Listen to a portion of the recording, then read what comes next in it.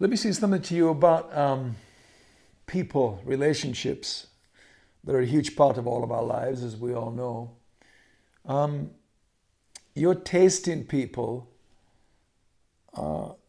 will improve and grow the more you appreciate you, I think is what I've found out and want you to think about. Your taste in people, your people palette, if you like, will become more refined and become more nuanced as you appreciate you more, not as you appreciate them more.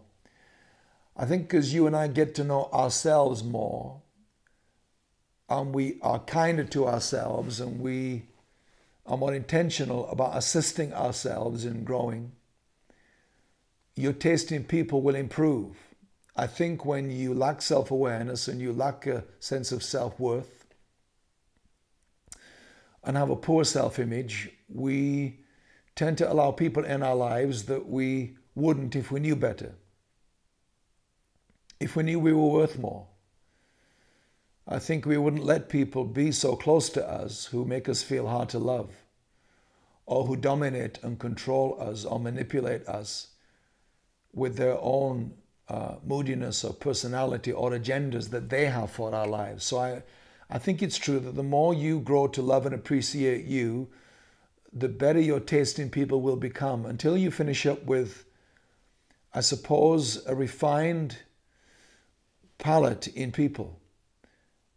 And then you will only have people in your life, especially close, that you appreciate having there and are there on purpose, that you want in your life, because you realize that the taste of that person, if you like, in your life, is a huge asset to your life. So don't be unaware that as you grow and appreciate you more, don't feel bad or try to fix or apologize or explain why this is changing your taste in people. It is an automatic consequence of you appreciating you more, that you will appreciate who you have in your life more than you've ever done before. And because of that, you can rearrange the furniture, if you like, rearrange the relationships, the people in your life according to the appreciation you've newly discovered about you and what you bring to the table.